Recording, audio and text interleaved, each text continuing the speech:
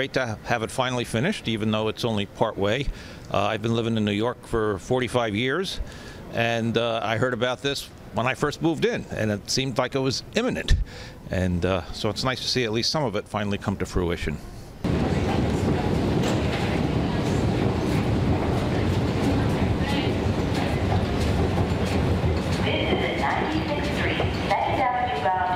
MTA will never let me on again.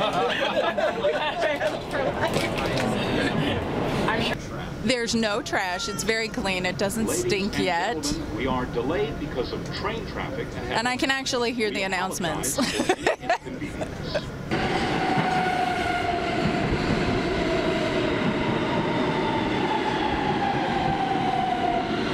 Well, we're very impressed that it's actually here. I don't think we actually thought it would be here until the day it opened, so we had to come see it for ourselves. Right, Jackson? Yeah.